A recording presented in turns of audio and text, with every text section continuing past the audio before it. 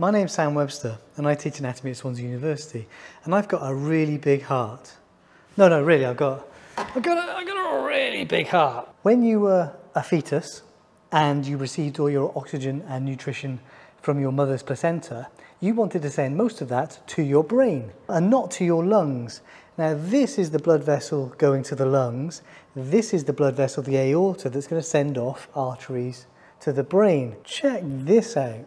This is the ductus arteriosus, or rather now it's the ligamentum arteriosum.